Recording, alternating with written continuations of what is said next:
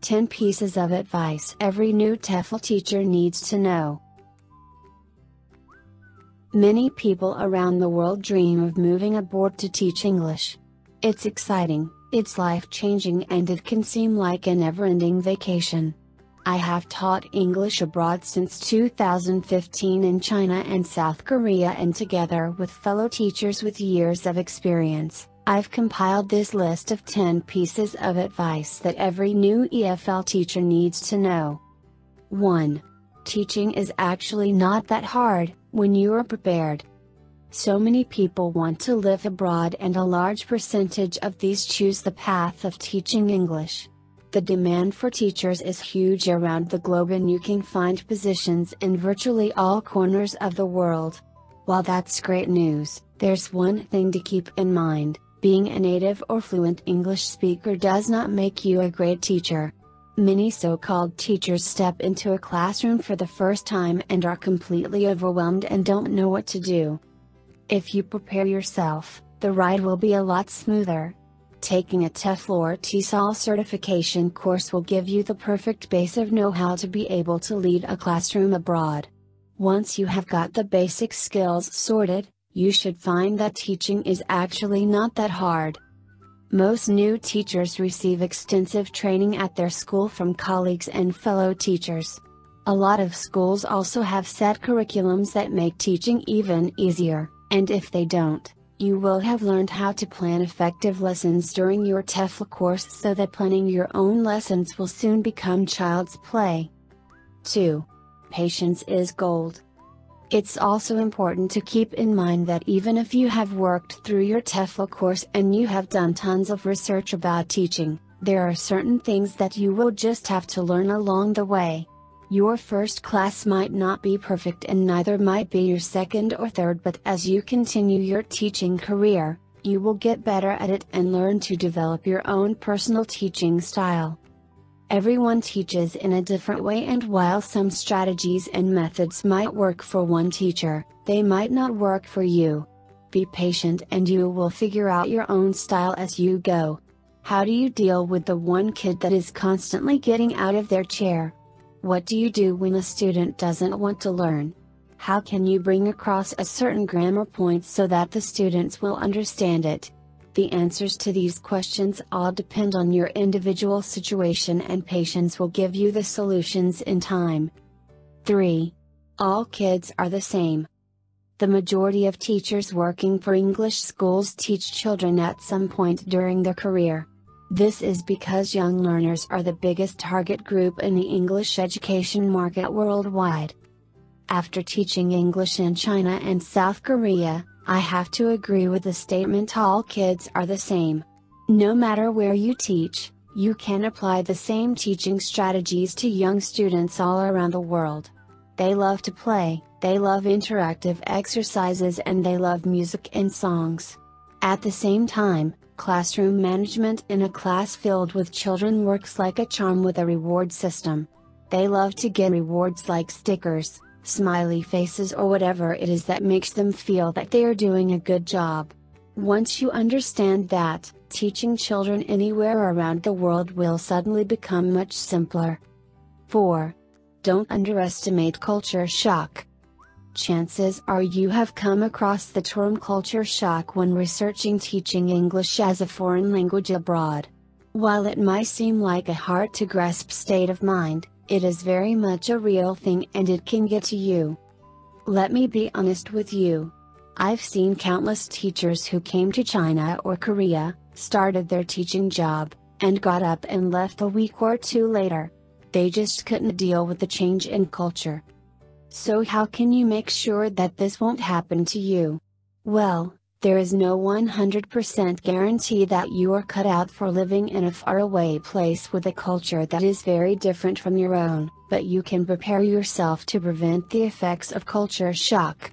Do as much research about your desired location as you can to understand the local culture.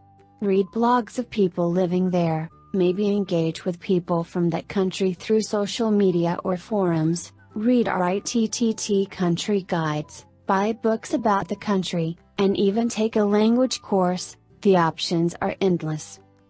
5. You will be confused, and that's okay. One of the effects of culture shock is that you will be confronted with situations you won't understand and that won't make sense to you. I was confused about the fact that teachers weren't allowed to write students' names in red at my school in Korea. Later, I learned that this had to do with a local superstition. This was far from the only situation that left me baffled at first, and I am still sometimes confused about the way of doing things in different areas. The best way to deal with this is to ask for clarification and to be flexible. Don't try and place your way of doing things onto the locals, as you are, after all, a guest in their country. At the same time, stay true to your own values and don't completely change yourself. It's all about compromising and finding a balance. 6. You might get sick. Yes, teaching English abroad is fun, and many teachers only have 1 year to explore their host country before they head back home. You might have made plans before leaving home as to which festivals you will check out on the weekends or where you will go on your vacation in your new country. While it's always great to plan ahead, don't forget that there is a chance that you might get sick. Will you have access to healthcare in the country you chose? If not, have you purchased adequate insurance for a long-term stay abroad? It's also a great idea to pack a health kit with all essential medications you might need, such as painkillers, headache medicine, or allergy pills. Also think about things like birth control or contact lenses, as you might need to purchase these in bulk to last throughout your stay. 7. Your friends and family might not be able to relate. Moving to a different country, you will enjoy many new experiences and learn a lot of new things. At the same time, you might have to adjust to local customs and a different way of doing things. This is completely normal and a great thing, but your friends and family back home might not understand.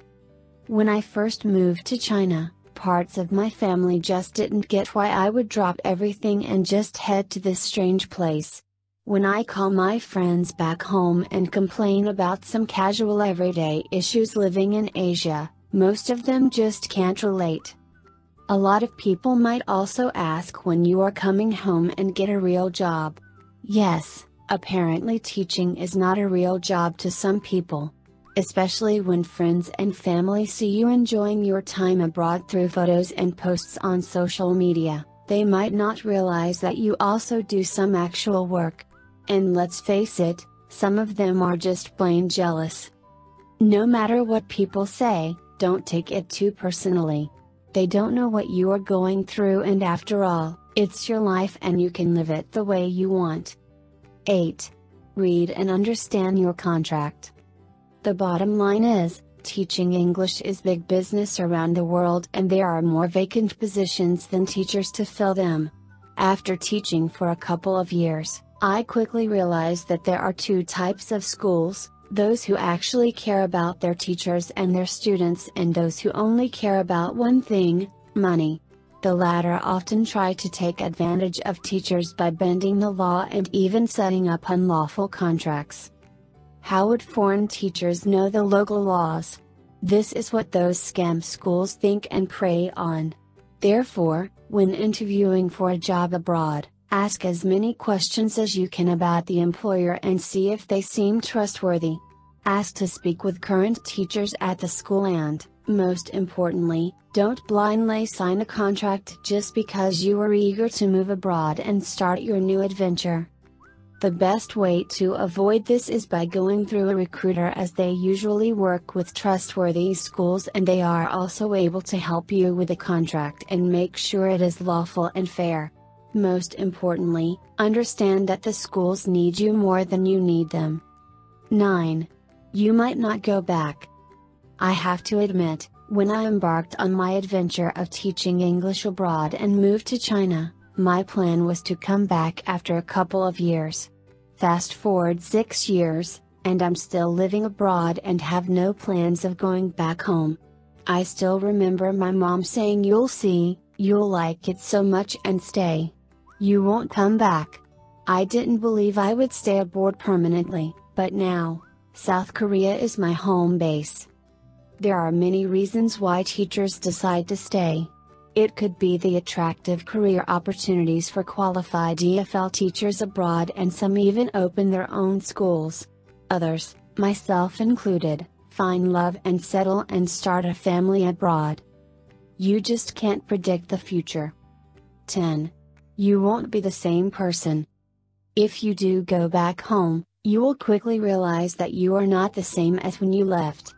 As mentioned above, culture shock is real, and so is reverse culture shock. Yes, you heard that right. When living abroad for a long period of time, you change and adapt to your surroundings. Humans are programmed to do that.